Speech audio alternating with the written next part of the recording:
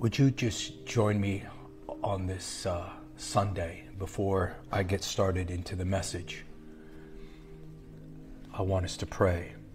We just finished our morning service, and the presence of God as we prayed this morning was so overwhelming. And I pray that the same presence, the same Holy Spirit that fell in this room but a few moments ago would fall, would be poured out on us as we just seek Him, desire Him with our whole hearts. Father, I pray in Jesus' name. Lord, I thank you for the privilege of serving you. I thank you for what you did in this room this morning. I thank you for the atmosphere of your presence that was so real, so raw, so authentic. I thank you for how you touched people's lives in this room this morning. I thank you for hearing the story of your precious people. Lord, the story that you're writing in their lives, that they're awakening to. Lord, I thank you for what you showed me as we were praying, and I pray for that same thing. Father, I pray in the name of Jesus. Lord, as I just begin, Father, more importantly than the message or the conversation we have, Lord, prayer is what opens the door. You said, whatever we ask for in your name, if we pray according to your will, it shall be done. I pray for your will be done this morning. I pray that you touch your precious people. As you touch those that filled this room this morning, I pray that you will touch those that are watching this morning here online. And I ask that you begin to move, Lord, on their behalf. I ask you to open their eyes to see things they've not seen before in your word. I ask you to open our ears to hear what your Holy Spirit is saying to us.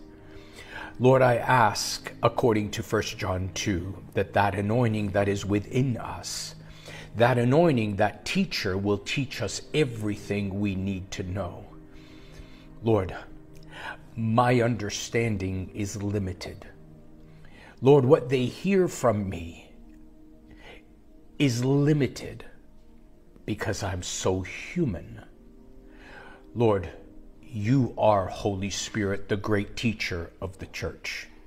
And no one can teach God's word like you. So I welcome you, Holy Spirit, as the great teacher, the anointing inside of us to teach us, to reveal God's word to us. And though we may read in a verse or two, I ask that those verses become rhema. Lord, they come alive inside of us. Lord, that we see the truth, and that truth, in the knowledge of that truth, we will be set free. Lord, this morning, as we were praying, Lord, you showed me a picture in my spirit, and I saw two pupils, and I saw an oil covering the pupil. Lord, I saw oil being poured out on the eyes. I ask, Lord, that same oil, that same anointing wash over our eyesight, wash over our vision. Lord, let us begin to see things we've never seen. Lord, let our eyes be awakened to see, not only to be able to read between the lines, but to see between the lines. Lord, I ask you, by your grace and by your mercy, Lord, I desire for your goodness to be manifest in everything that I share. I ask that your grace be manifest in everything that I share. Your mercy will be manifested in the things, in the word that I share. Lord, have your way and touch your precious people in these next few moments. Thank you for this privilege. Thank you for this privilege. I do not take it lightly. I do not take it lightly, Lord. I do not take it lightly. Now have your way. Have your way and be glorified in everything that is said and done. And Holy Spirit, would you just nudge me when it's time to end? Not a second too soon, not a second too late. I honor you in every way. And I honor your people, Lord. I honor your people. In Jesus' name, amen. We just concluded.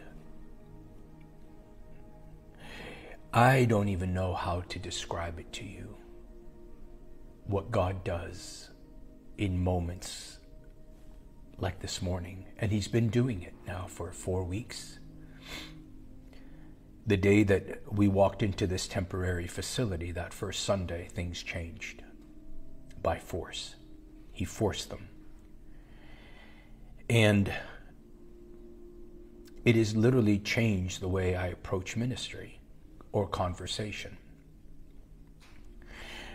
We've been in a series for a few weeks now. This is part 3 in it, where I've just been talking about rethinking judgment. What I'm loving in this series, this teaching, is this conversation that is now taking place among God's people here. And in the way that it's shared, I will share from what the Lord has been speaking or dealing with me, but then I invite them into the conversation. And we literally just begin to talk and share, and people give different perspectives. But it's like line upon line, precept upon precept. It reminds me of how there was a compounding of the anointing on Aaron. Or in Psalms, where that oil, that anointing would flow down from his head, beard down, and then it would literally like puddle at the feet. And that's what I gain.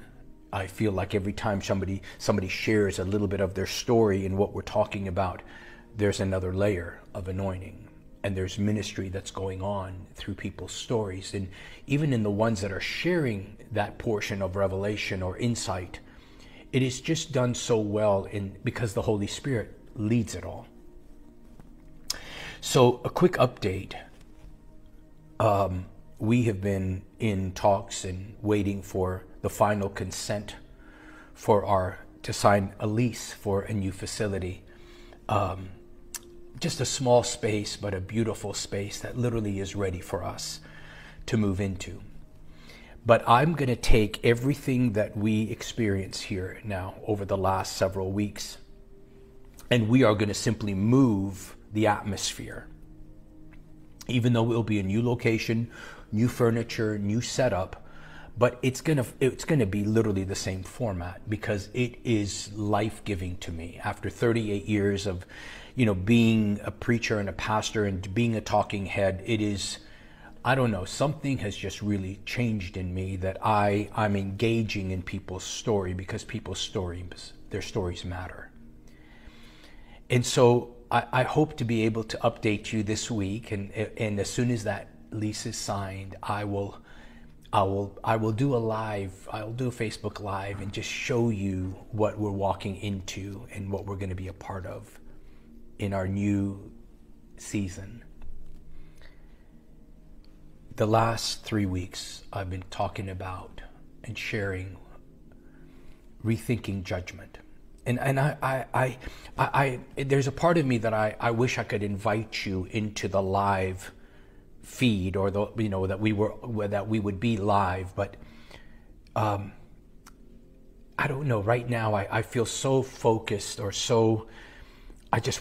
focused on the people that are here. And then it gives me the opportunity afterwards to minister to you.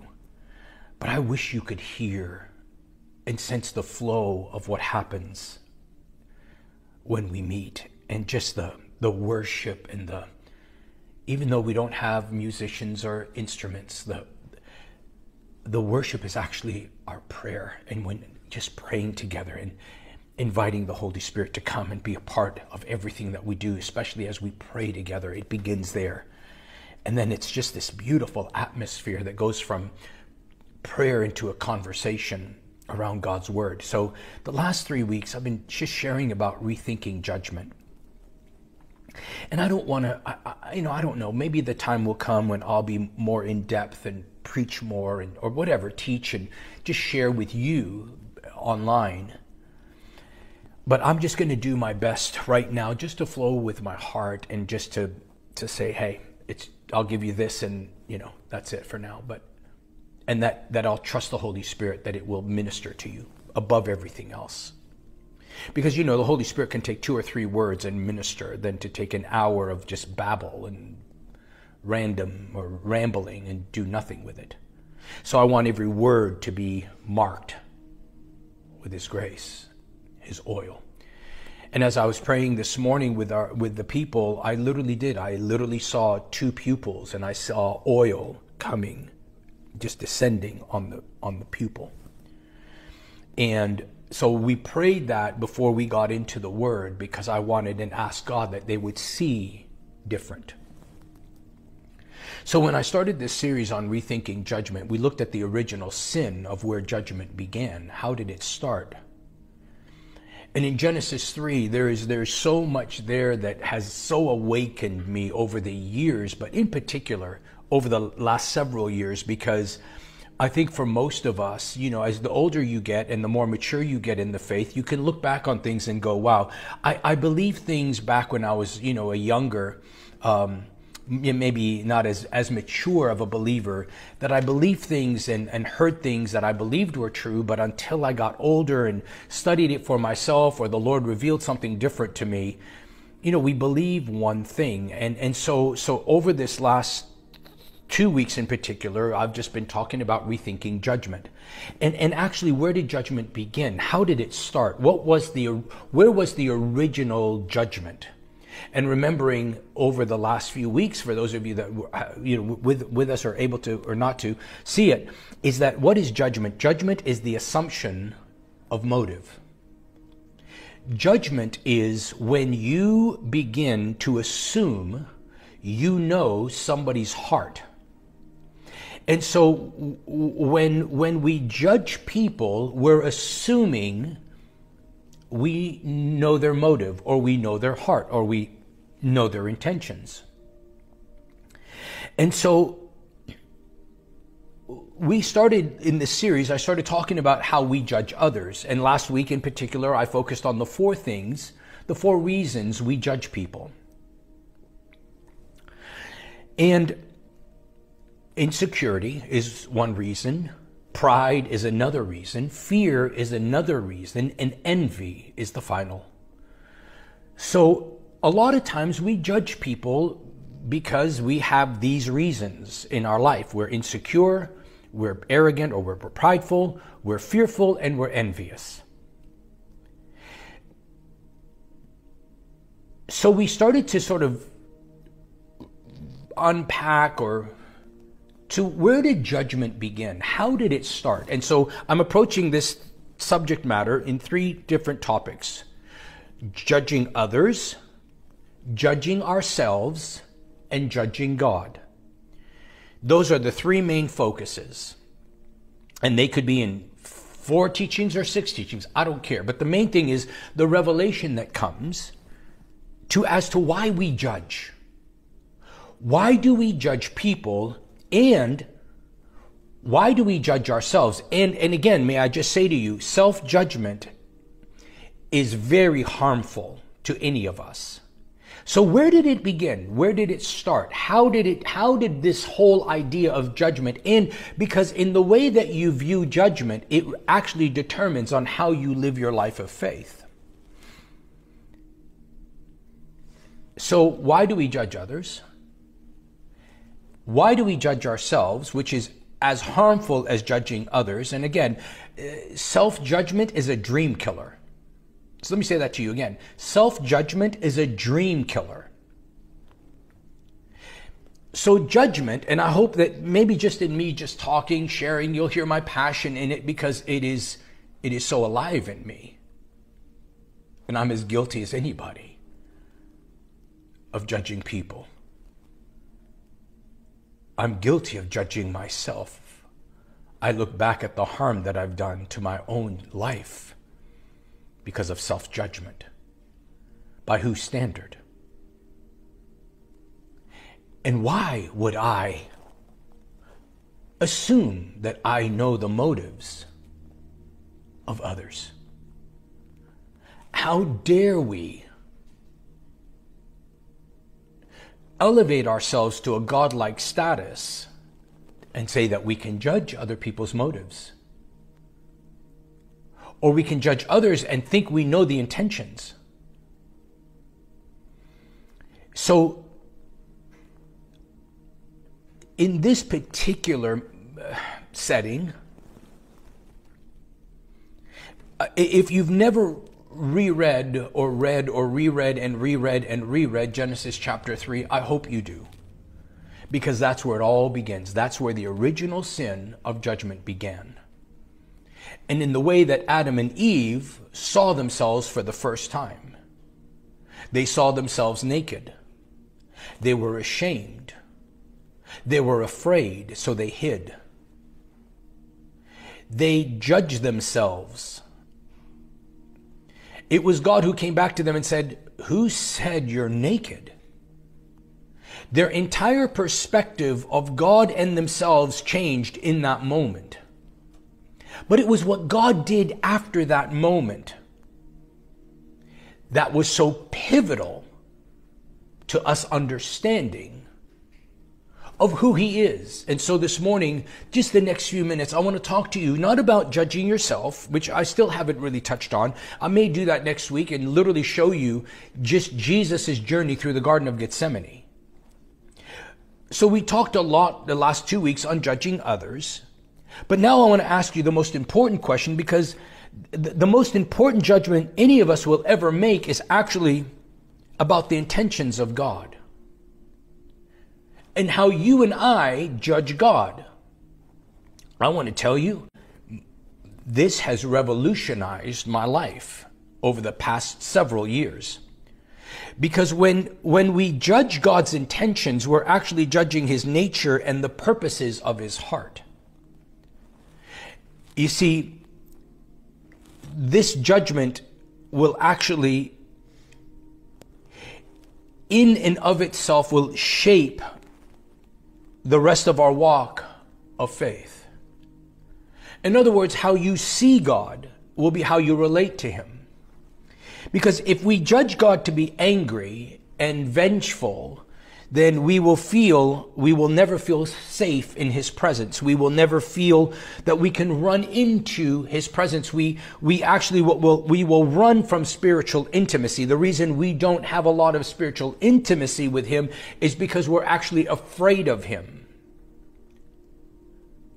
So we hid. The three responses to sin in Genesis 3, first was shame. Second was fear. We hid ourselves. Third was blame. It was the woman you sent me. It was the serpent. It wasn't me. So the response to sin will always be shame, fear, blame.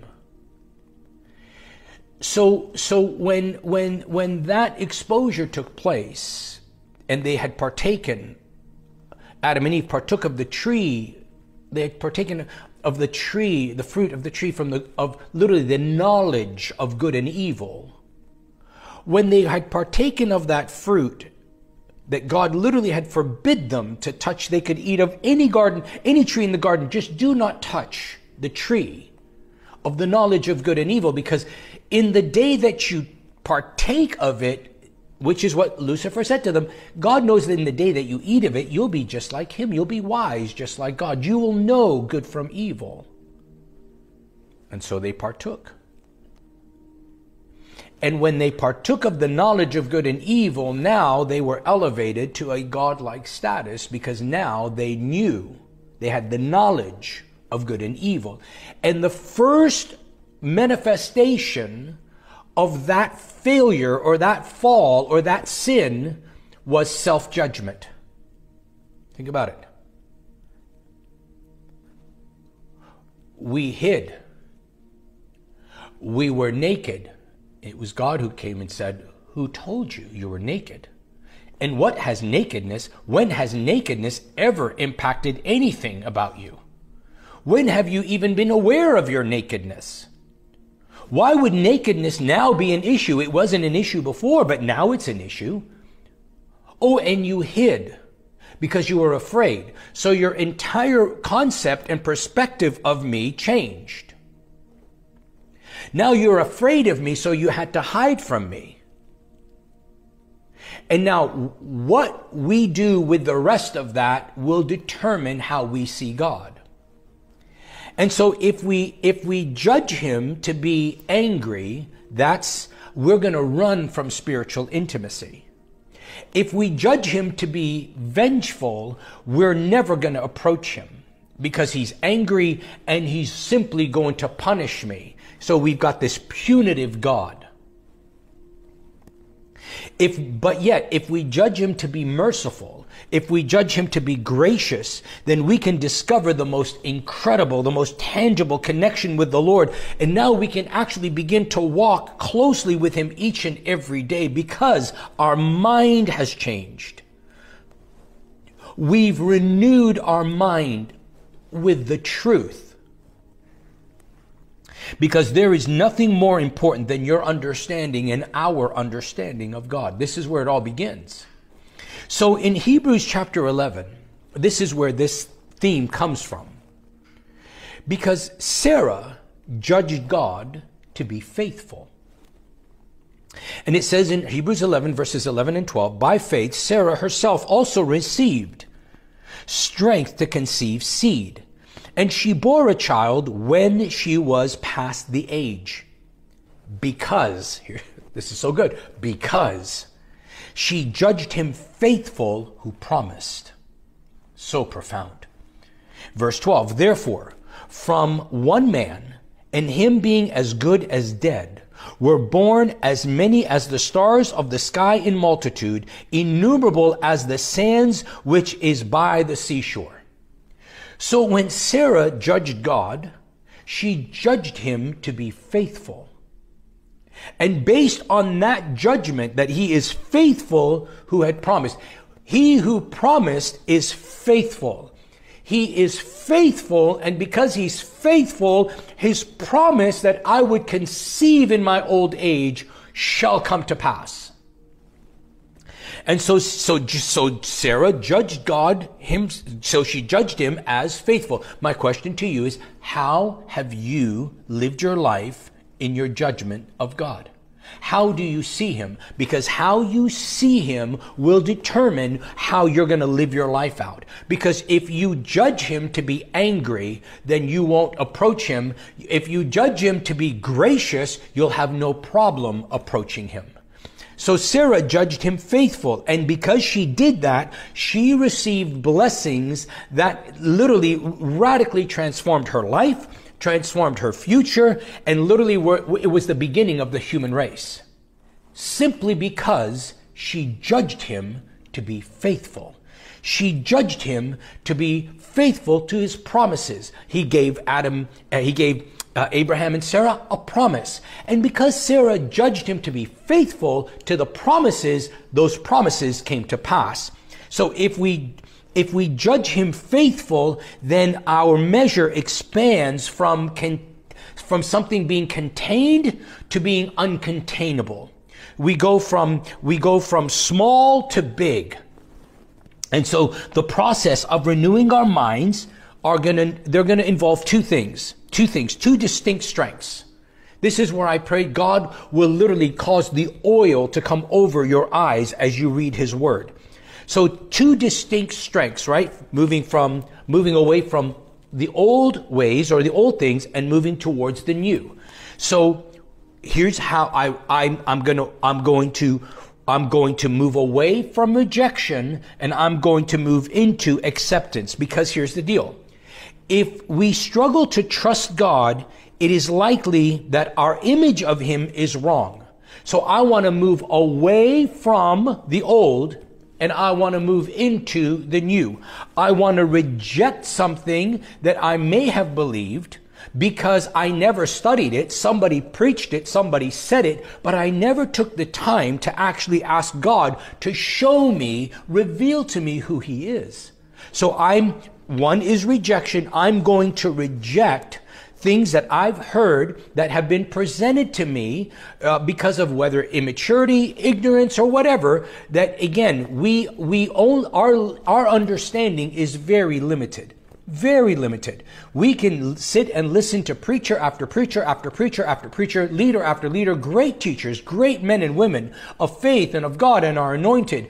But yet we have a teacher within, 1 John 2 says, and that teacher is the anointing, and that anointing will teach us. And again, I know even in sharing with you, my understanding is very limited. So that's why I'm asking you to ask the Holy Spirit to teach you, to open your eyes to where you are today in your faith and how you walk with God today. Because how you walked with him 10 years ago may not carry you to where you need to go. The faith that I received when I was saved has only increased because that faith was there to save me. It was a saving faith, but now I need a faith that I can walk in, a maturing faith, a growing faith, a strengthening faith. And so that's what's happened to me. So again, if we struggle to trust God, it's likely because our image of him is wrong and it needs to be addressed. So if we see him as he is, then trust is as easy as breathing. The reason we don't trust him is because we actually struggle in our perspective.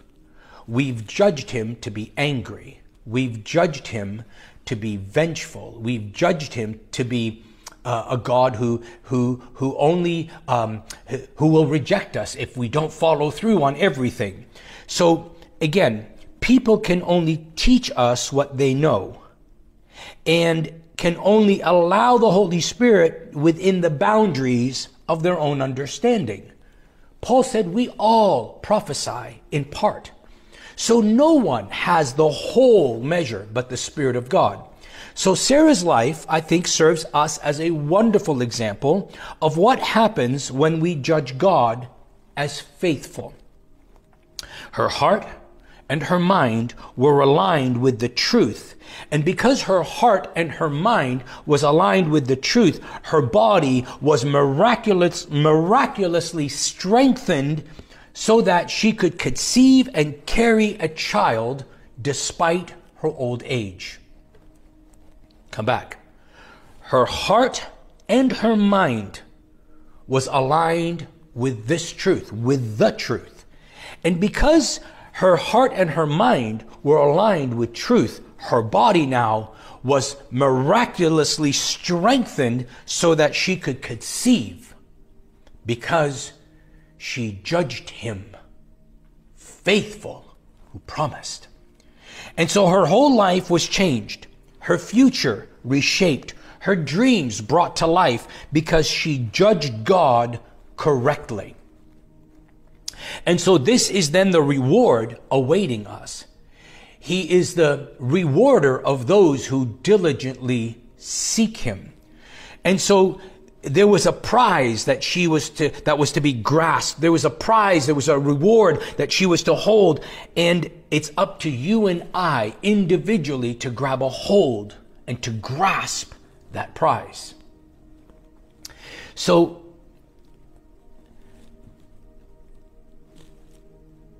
what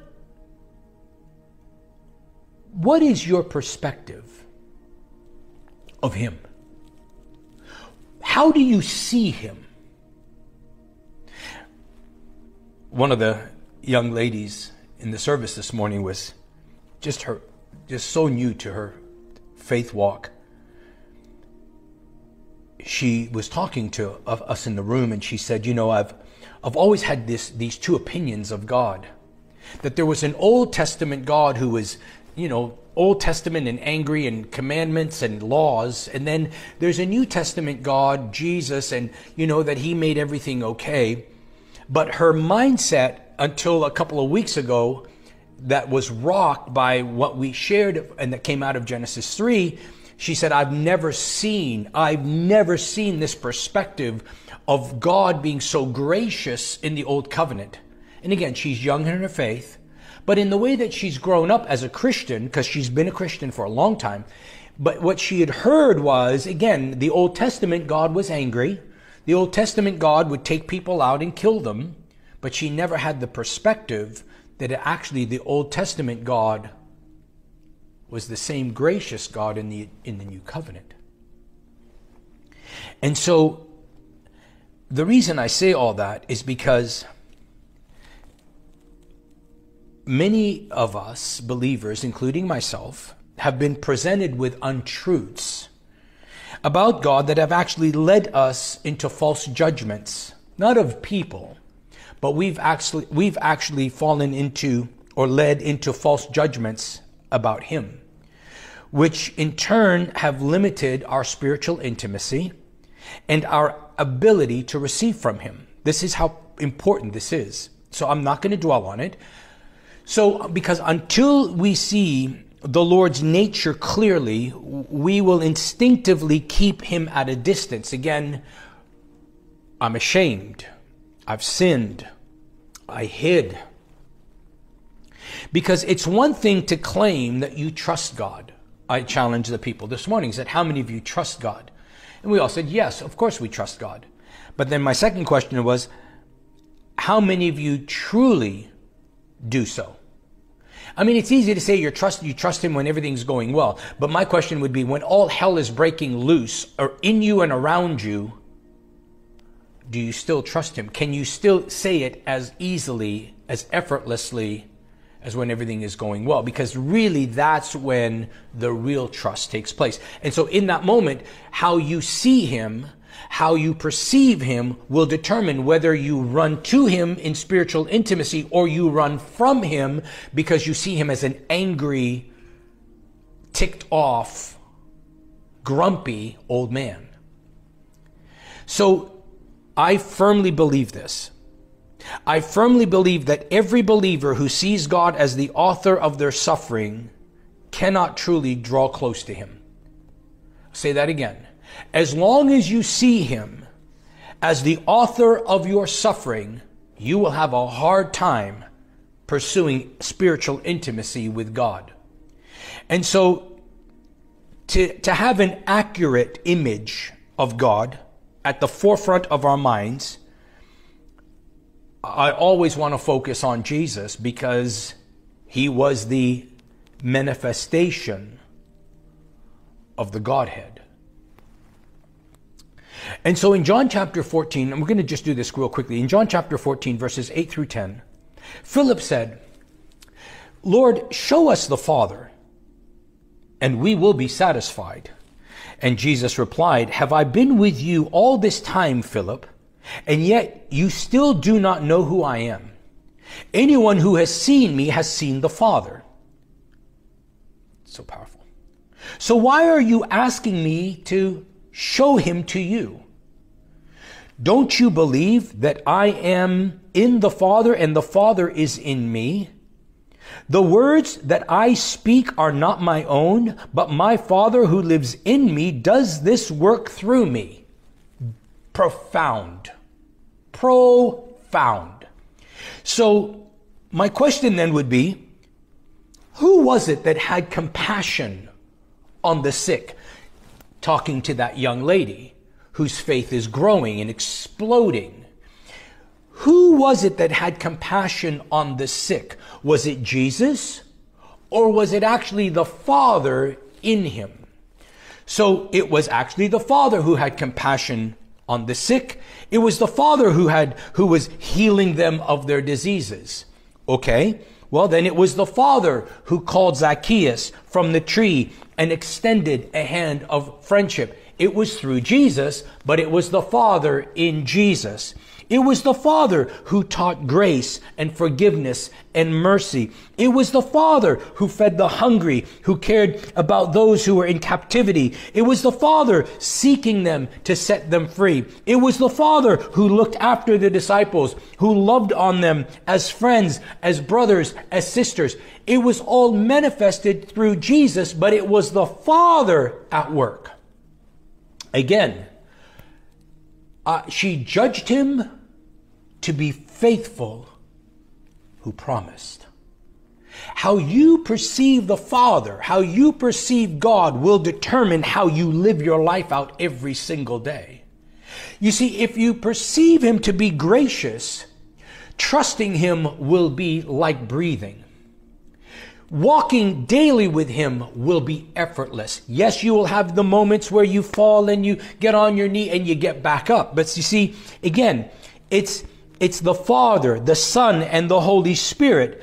They're one. They are one. They were one then. They are one today. In Jesus, again, we see the important nature of God. And yet on the flip side is also true, because if you can't see Jesus in it, then you know what?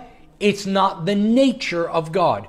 If Jesus is not in it, you cannot say this is God, because if Jesus is not in it, it is not God's nature. But if Jesus is in it, that is God's nature. So it's just very simple to me in the fact that, again, let me ask a question. Did Jesus ever make somebody sick instead of healing them? The answer is no.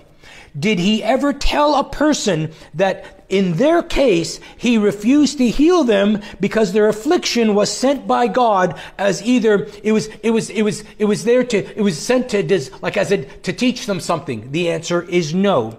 Did he ever curse another human being, even when he was being tortured and mocked by his own creation? The answer is no. Did he ever feed someone who refused? Did he ever feed some but then refuse to feed others? The answer is no.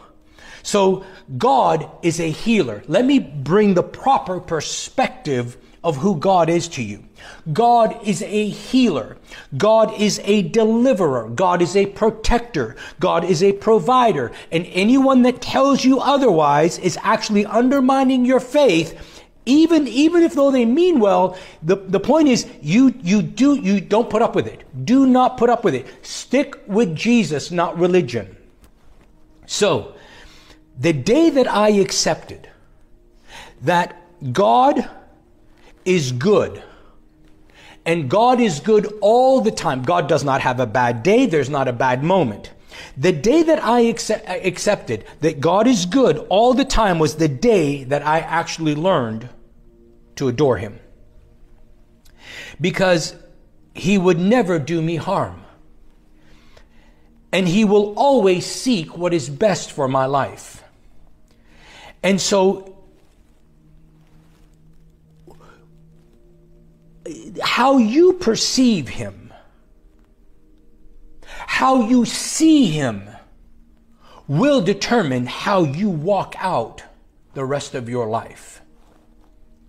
You see, James 1:16 and 17 says, don't be deceived. My dear brothers and sisters, he says, every good and perfect gift is from above, coming down from the Father of the heavenly lights, who does not change like shifting shadows.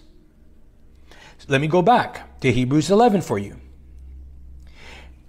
By faith, Sarah herself also received strength to conceive seed, and she bore a child when she was past the age, because she judged him faithful who promised. So my question to you is, how are you judging him right now in your life? You see, how you see him will determine whether you're going to trust him, whether you're going to run to him in spiritual intimacy or from him. And so I'm going to just really just lock in on this, and I won't be able to give you all the verses, but let me just come back to where it all started. And I can't, for the sake of time, and also just so that I'm not always, but just go and research it and study it yourselves. Study Genesis chapter 3. Because everything about judgment, the original sin of judgment, began there. That's where it started. You see, the first rule of pride is to always see ourselves as right and to judge everyone else, and to judge everyone using us as the standard. Let me say that to you again. The first rule of pride is that to see ourselves as right and to judge everyone using us as the standard. So if you agree with me, you're right. If you disagree with me, you're wrong. All right, so where did this whole judgment thing begin? All right, so then this leads me then to the importance of what is judgment? Judgment is assuming the motive of others. You see, judging motives is this: because I'm right and because I'm always right, I not only know that you're wrong, I also know the sinful, malicious, vindictive, vengeful, hateful motives behind you disagreeing with me. You see, when you disagree with me, now it's not just in a disagreement, it's now I see you different. I see you malicious. I see you vengeful. I see your bad motives. You see, judgment is assuming you know someone's motives, and you don't. So when Jesus said, judge not, there's a reason for that. All right, so let's go back real quickly, and I mean it. Because as soon as we judge others, it sets the stage for conflict. And God will not be honored until we actually repent of our pride and repent of our arrogance. And so here's Adam and Eve, and they live in this perfect environment. They live in this perfect communion with God. But there's always a choice to be made, right? Because God created us to be free will beings. Because free will is the fundamental to who you are or who we are, and perhaps the highest honor that we have. And so Adam and Eve chose, Adam and Eve's choice revolved around whether or not to eat from the tree, this is important, the tree of the knowledge of good and evil. They understood that eating the fruit of that tree would change them. They believed that they would be like God, which is what the serpent said. And so now they would know, because they partook of the tree of the knowledge of good and evil. Now they're going to know the nature of good and the nature of evil. And God actually said, now because they partook of this tree and this fruit, they become like us, knowing good from evil. And so we remember what took place, right? And so for the first time, because now they partook of that fruit, they had now departed, there was a departure from innocence when they ate that fruit. And for many years in my personal Christian faith, my understanding was that God was angry with them for breaking the rules. Ooh. And God was angry with me for breaking the rules. And he had harshly cursed them and had kicked them out of Eden for their rebellion. However, if you will read the story, and if you will read the account from the perspective of who God is and how you judge him, it will determine how you see that account. And so, for the first time, they knew and embraced shame. Covering their nakedness, hiding from God. In other words, they gained another perspective of themselves. Excuse me, I literally just burped.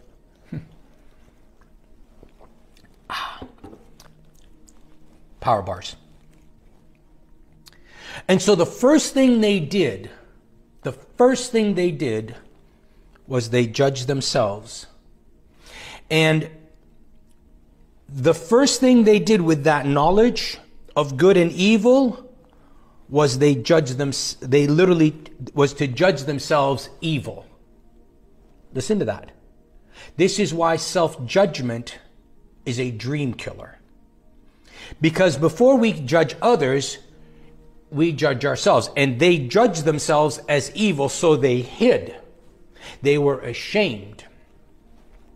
And the shame they knew stemmed from the deceptive knowledge, which is what causes people to measure themselves against a standard they cannot keep. And so, the knowledge of good and evil therefore can be summed up in one word: judgment. They made judgments. They made themselves judges, first of themselves, of their own worthiness. But yet it's only God who can judge our worthiness, because it is only God who knows our motives. So let me take you back to where this whole series is built on, and then I'm wrapping it up here.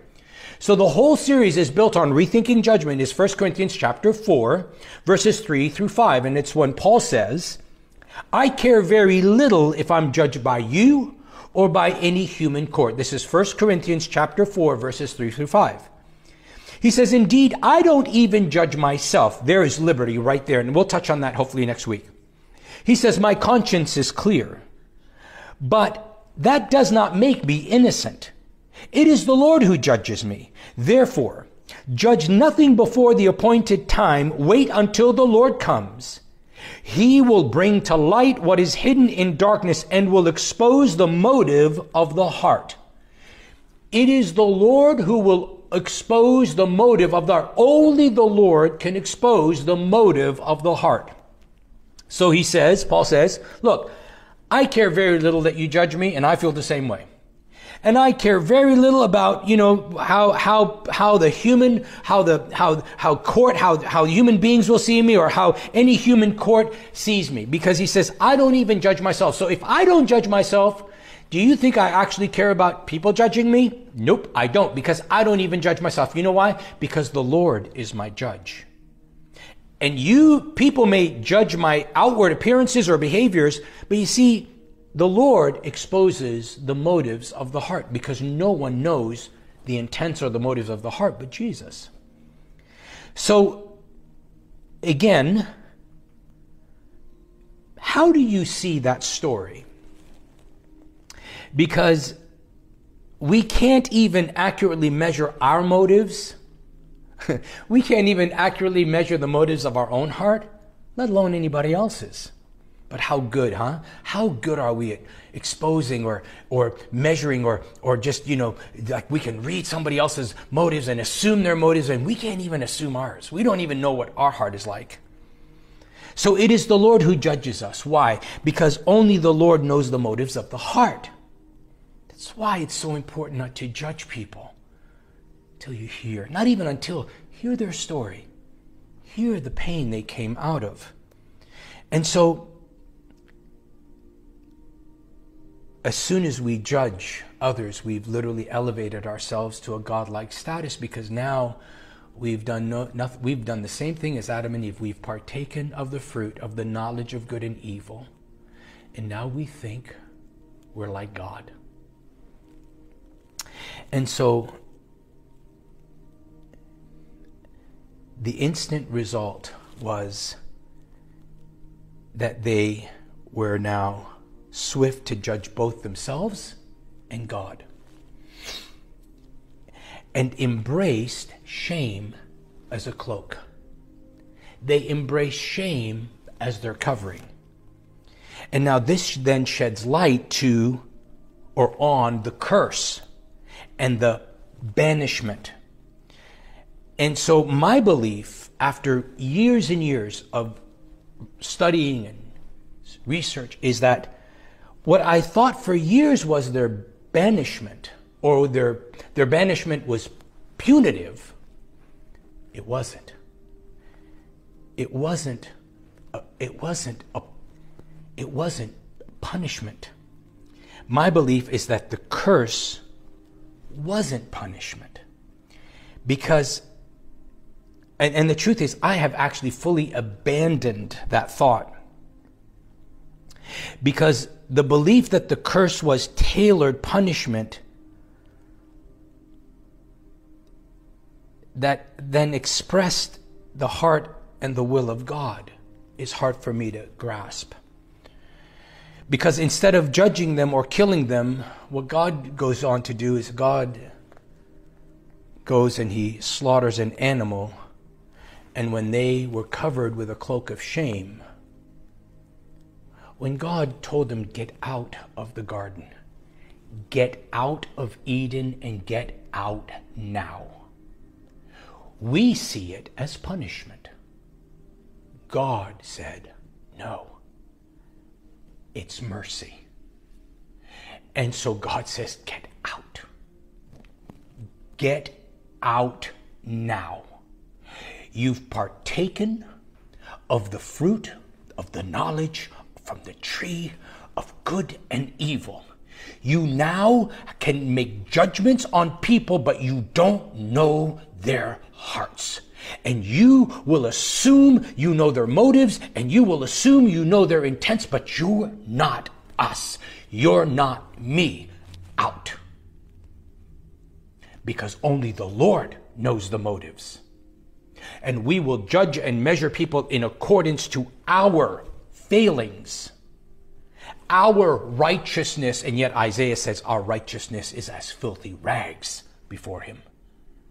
As the best you can be, at the holiest you can be, it's still as dirty rags. So God said, out, out. Don't you step back into this Garden of Eden until. And God steps out and he takes an animal and he sacrifices the animal and blood is shed. And remember now, they're standing there and there is a cloak of shame over them. And God kills the animal, blood is shed, there is a cleansing for their sin, and God takes the skin of the animal. He rips off the cloak of shame and he places around them the cloak of grace. When he banished them from the garden, it wasn't punitive, it was mercy. You see, because if they would have remained in the garden, and if they would have remained in their shame and in their fear and in their blame, if they would have touched and partaken of the fruit of the tree of eternal life, they would have been literally as in frozen in time. They would have remembered their shame forever. They would have remembered the torment forever. They would have remembered their failure forever. So when God said out, it wasn't punitive, it was mercy. And it wasn't just mercy for them, it was mercy for you and I. Because when God literally, when God had taken taken an animal and literally sacrificed it and slaughtered it and blood was shed, it was all redemptive. It was the pre-plan of what Jesus would come and do for the world. What God did for Adam and Eve was but a remedy, a plan put in place for what would come when his son would die on a cross. The lamb sacrificed for the sins of the world. So he had compassion on them, understanding that they now knew that the shame, and literally they had turned on themselves, and they're judging themselves, and God didn't come and point his finger. God didn't come and berate them, but mercifully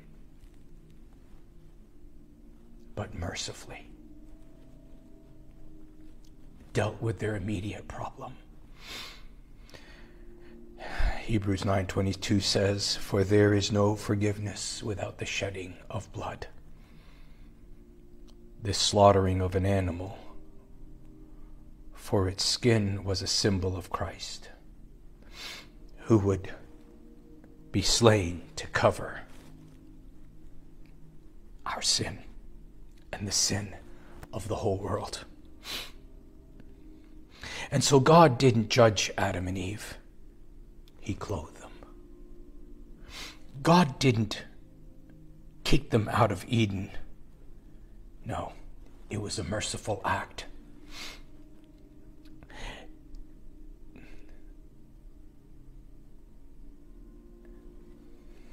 Can you imagine if they would have lived forever in such a broken, twisted, unbearable punishment? And so God banished them from perfection for our sake, planning to bring us back when the time is right through Jesus. This is the God we see in Eden. We don't see a God who pointed his finger and berated them. We see a God who was gracious to them, choosing not to judge them, but to protect them and to protect us from ourselves. And that's why he said, don't judge. That's why he says,